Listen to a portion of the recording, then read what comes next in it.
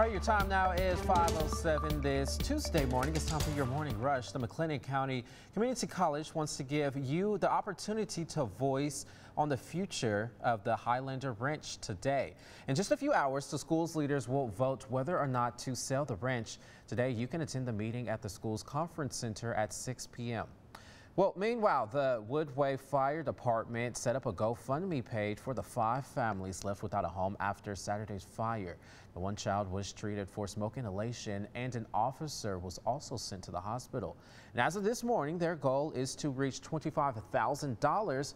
Now, you can find a link to the page on our website, kcentv.com.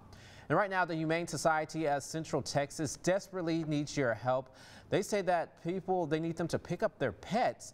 The animal shelter told 6 News that they might have to start putting down animals after a surge from this holiday weekend. Now, it is important to note that the shelter has achieved a no-kill status since it opened its doors. Now, you can visit the location there in Waco. And it is time to get your deal on. Amazon Prime Day kicks off right while you were sleeping. Started. Well, today and tomorrow will be filled with deals for people subscribed to Amazon Prime. And if you are not already a member, well, Amazon offers a free trial to reap the benefits this week. And that is your morning rush.